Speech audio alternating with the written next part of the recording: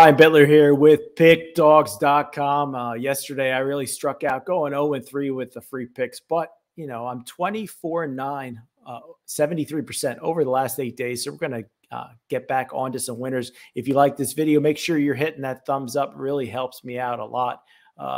So make sure you smack that like button. These are my free picks for Tuesday, March the 1st, the ones that just missed my premium list and my YouTube premium list. If you want my best bets, make sure you're going on over to PickDawgz.com, where I'm looking for another winning day today off a winning day yesterday.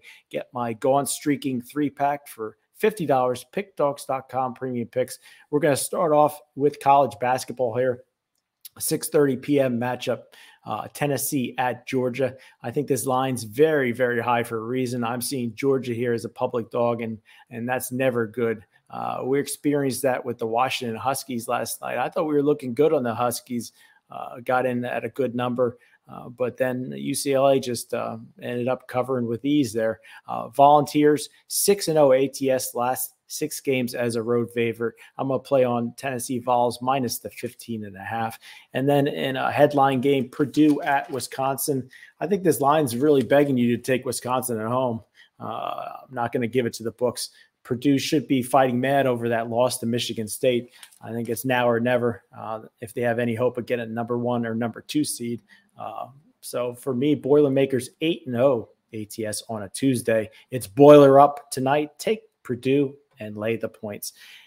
Then in hockey, I'm going to take a little chance on a dog here, just a strong lean on the Philadelphia Flyers on the money line. The Oilers are only won 1 of their last 7 trips to Philly. The home team in the series is 13-4.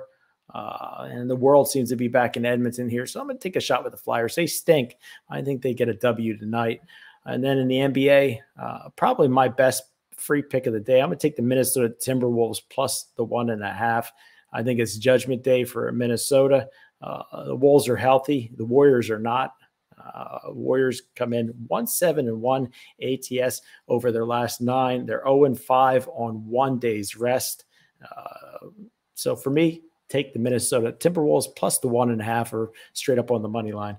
And then in the last game, I'm really a little bit worried about this one. I'm going to take the Lakers plus the points. They've been god-awful this season, but they're often an embarrassing 32-point loss to my Pelicans here.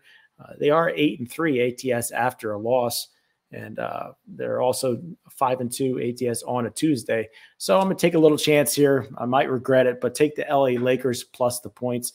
And if I had to parlay my 2 best bets together, I would take the Minnesota Timberwolves, parlay them up with the Purdue Boilermakers. And guys, if you like the video, make sure you hit that thumbs up, and I'll catch you tomorrow with some more free winning picks.